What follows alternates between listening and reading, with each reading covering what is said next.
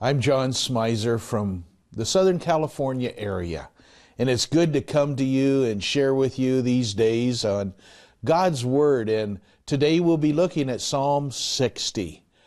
Today is All Hallows Eve. It's the preparation and looking forward to the recognition of those saints who've gone before us on All Saints' Day.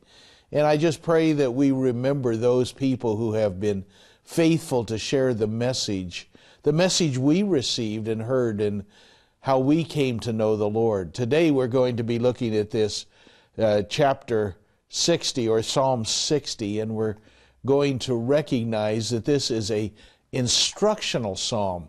It's in the heading itself. It's to teach us. And so in it we'll truly look for what is the lesson God has for us.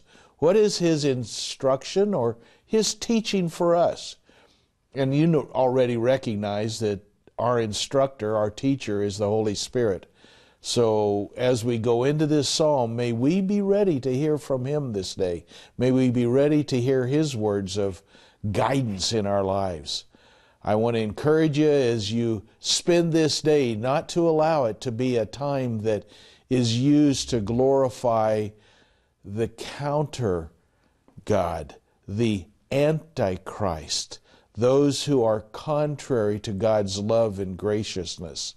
As we have this All Hallows Eve or Halloween, may we truly look to God, our Savior, the one who loved us this day. Bless us as we look to this passage.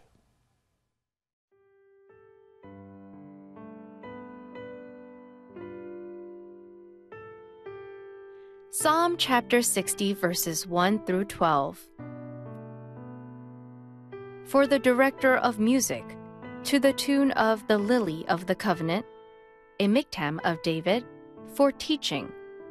When he fought Aram Naharaim and Aram Zobah, and when Zoab returned and struck down 12,000 Edomites in the valley of Salt, you have rejected us, O God, and burst forth upon us.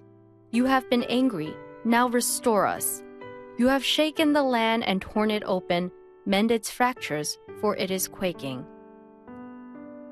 You have shown your people desperate times. You have given us wine that makes us stagger. But for those who fear you, you have raised a banner to be unfurled against the bow. Selah. Save us and help us with your right hand, that those you love may be delivered. God has spoken from His sanctuary. In triumph I will parcel out Shechem and measure off the valley of Succoth. Gilead is mine, and Manasseh is mine. Ephraim is my helmet, Judah my scepter. Moab is my wash basin. Upon Edom I toss my sandal. Over Philistia I shout in triumph. Who will bring me to the fortified city? Who will lead me to Edom? It is not you, O God. You have rejected us and no longer go out with our armies. Give us aid against the enemy, for the help of man is worthless. With God we will gain the victory, and He will trample down our enemies. Here we have Psalm 60, and we're going to look here before the verses. In that little title section, it describes what's going on, and there's an encounter David has to the north of Israel that he's challenging, but then he's going to be attacked from the south through the Edomites. And right there in the middle, on the second line, right in the middle, it says, for teaching. Because lessons of life from those who've gone before, they're important for us. We need to learn from them. And as we look at this psalm, we recognize at verse 1 here it says, you have rejected us, God, and burst upon us. You have been angry. Now restore us. Now, I want to remind you of a time when the Israelites had come into the promised land, into Jericho, and they had had a wonderful victory when all the walls came down, and God had told people not to take any of the plunder. But there was one man named Achan who took the plunder. Now, he hid it under his tent, and then the next battle that the Israelites all went out to go against, some little podunk small town, and this small town defeated them. where the mighty Jericho, God was with them and destroyed Jericho. But something was wrong in the camp. Somehow things had gone wrong, and God was not with them in the battle at Ai. It was Achan who had sinned. So when all of a sudden we're going to look at this and it says, you have rejected us, God. Now there's a time in each of our lives, maybe we need to reflect upon things. Not like yesterday when the psalmist reflected and said, I've done nothing wrong. Maybe in this setting, a lesson we can learn when things don't go the way we would hope them to go, or things that go against us at times, maybe we need to take a little time and ponder, consider, is this something God's trying to get my attention? Is there a point here He's trying to make, and therefore He's not going into battle with me? He's not the victory that I'm expecting. He's allowing me to stumble along. But if I will, in this prayer, there's an opportunity for me to repent and turn from it, because it was the request the psalmist had, now restore us. He began this prayer as saying, Lord, somehow that's not right. Will you restore us? Goes on down here in verse 3, it says, you have shown your people desperate times. You have given us wine that makes us stagger. We just don't know what's going on. Somehow the circumstances we're confused by. And in verse 4, but for those who fear you, you have raised a banner to be unfurled against the bow. Now this has to do with that those who understand that somehow God wants to get their attention, He wants to say something to them, they're ready to listen. And so those who fear you, that's the key issue. It's not a fear of, oh, He's going to beat me up or He's going to destroy me. No, it's a fear of recognizing He's God and you and I are not. And we need to look to Him in all these ways. It goes on in verse 5 here. Save us and help us with your right hand, that those who love you may be delivered. So there's an area of fearing God and an area of loving God, that He will be our strength in those battle times.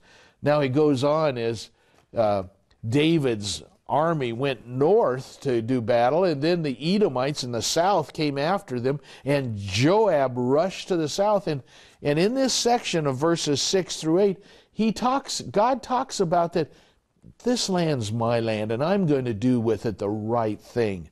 And then in verse 9 it says, who will bring me to the fortified city? Who will lead me to Edom? Is it not you, God? You are now the one who has rejected us and no longer go out with our armies like He didn't go to Ai. Lord, you're the one who we're going to need in this battle. And then verse 11, and I'd love you to underline this in your book or in your Bible, verse 11 and 12. Give us aid against the enemy, for human help is worthless. Did you hear that? Remember that. We may think about, oh, if we have this missile or this tank or this army, that we'll be able to handle everything. But it says, for human help is worthless. Verse 12, with God, we will gain the victory. He will trample down our enemies. We're going to have a victory, but is it in our own strength? Not at all. It's in God's strength. It's in Him where we will find the victory. This psalm is a great teaching. Whatever you're battling today, look to God for the answer.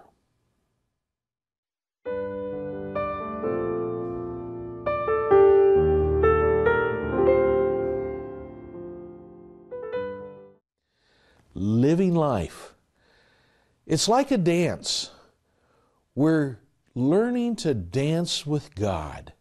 Sometimes, I don't know if you remember when you tried an athletic event or some endeavor when all of a sudden you tried to bowl your first game of bowling. And boy, I think I got like 20 pins down. I mean, it was in the gutter all the time.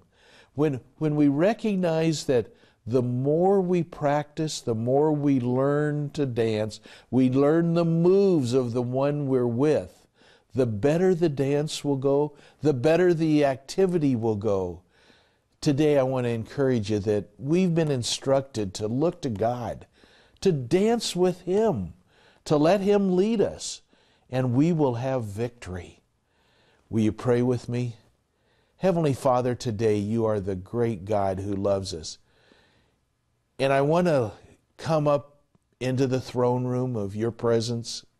I want to bring my friends with me. And Lord, we want to come up near to you and we want to say, Papa, Daddy, help us. Help us when we don't listen. Call us to yourself. Have us pay attention to you, Lord, and strengthen our ways. Lord, we are your children. We look to you as the one who alone can guide us through each day, each week, each year of our life, until that ultimate time, Lord, when we will be in your presence.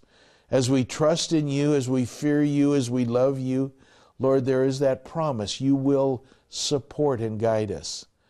Father, thank you for this psalm today. Go with us and guide us. To your glory we ask this. Amen.